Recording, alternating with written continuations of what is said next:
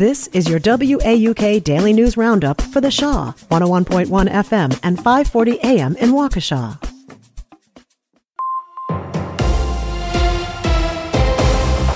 Civic Media News. I'm Terry Bell. Here's what Wisconsin needs to know.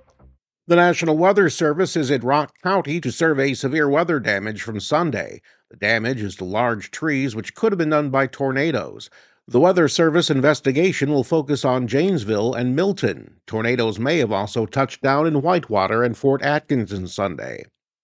Cuts are coming to another Wisconsin college. Viterbo University in La Crosse is trying to lower expenses. 27 jobs are going away. Viterbo's president says enrollment is shrinking and the university's deficit is growing. A lot of people are on their way home from the busiest Memorial Day weekend for travel since the pandemic. 3.5 million Americans flew somewhere. Last year, the cancellation rate was at a 10-year low. This year, so far, it's actually even better than last year, but we want to make sure that it stays that way. We're pressing the airlines to do their part. U.S. Transportation Secretary Pete Buttigieg speaking with WISN-TV's Up Front. Wisconsin has a new acting corrections secretary. Governor Evers promoted Deputy Secretary Jared Hoy Friday. Former Secretary Kevin Carr retired in March. Hoy's worked for the agency since 2007 as a field supervisor, program and policy chief, and administrator. A Republican member of the University of Wisconsin Board of Regents says he plans to stay on even though his term has expired. Scott Walker appointed Bob Atwell in 2017. State Supreme Court ruled 2 years ago that appointees can keep serving until the state Senate confirms their successors. The Biden administration is expanding health coverage to children of immigrants in the DACA program. DACA participants in the U.S. are 3 times more likely than the general population to be uninsured. Aline Eurico Badillo Carrillo is in the DACA program. Not just for me, but I think it's a communal benefit. If I have access to medical care, then I'll be able to be healthier, and then I'll be able to help others. Badillo Carrillo says immigrants and their families work many jobs vital to the economy. If you love coffee and chocolate, 2 high-profile chefs in the upper Midwest want you to know climate change is making them scarcer and more expensive. They host occasional dinners called Civil Eats to raise awareness.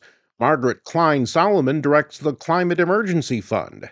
If they're using those dinners to tell the truth about the fact that everyone in the world is threatened by this, not in some kind of faraway future, I think it could be great. She says it might be more effective to focus on how global warming is affecting staples like wheat and rice. This is Civic Media News. Climate watchers predict this summer's temperatures may set records, which could aggravate some medical conditions. Terry D. reports. Neurologist Dr. Ann Jones says when the body feels extreme heat and sweat evaporates, hypercoagulation or blood thickening occurs. This increases the chance for blood clots. Winter weather can also produce an instinctive response. The cold makes us kind of react with our fight or flight kind of drive, and it makes our blood vessels close down or vasoconstrict, and that can raise blood pressure up, and that can predispose you to stroke. The study indicates more research could identify the impact of temperature change on stroke as a way to address health inequalities, including the burning of fossil fuels, deforestation, and industrial processes. This is Terry D. A new report shows the number of children on Medicaid varies widely from state to state, now that pandemic-era protections are lifted. Brett Pivito reports. The Georgetown University report says nationwide, more than 4 million fewer children were enrolled in Medicaid and the Children's Health Insurance Program at the end of last year versus spring 2023. The report estimates that in 70% of cases, children's coverage was canceled for procedural reasons, such as difficulty navigating the state's website, reaching a person via a helpline, or not receiving renewal notices. Study co-author Joan Alker says states need to improve outreach to help avoid disenrollment because of red tape reasons rather than being ineligible. Some states chose to go very slowly and carefully, but other states moved very quickly to disenroll children, even though many of them likely remain eligible. The report notes new programs in some states are offering multi-year continuous coverage to young children. Brett Pivito reporting. Common eating disorders like bulimia and anorexia are showing up more often now in young people who play sports. Eric Tegedoff reports. Common eating disorders like bulimia and anorexia nervosa are showing up more often in young people, especially those who play sports. Dr. Susanna Block is a pediatric hospitalist. If the sports environment starts to focus too much on performance or weight, that can really lead to an unhealthy situation for these teen athletes. So our goal is to help our kids get the benefits from sports without putting too much stress to promote eating disorders. She acknowledges that some sports focus heavily on weight, such as boxing and wrestling, where athletes are designated by weight category. Other, more aesthetic sports like gymnastics and diving also have a focus on weight. Block says the unfortunate irony is that eating disorders ultimately lead to poor athletic performance. I'm Eric Tegedoff. And that's what you need to know. I'm Terry Bell, and this is Civic Media News. The bench is emptied out in Boston. Hi, I'm Mike Clemens with sports. The Brewers lost 2-1 Sunday to the Red Sox after winning the first 2 games of the series. But for whatever reason, Red Sox pitcher Chris Martin got upset the Brewers tried back-to-back bunts in the 7th inning, and that emptied the dugouts. Jeff Flevering on Bally Sports, Wisconsin. Here comes the Red Sox dugout.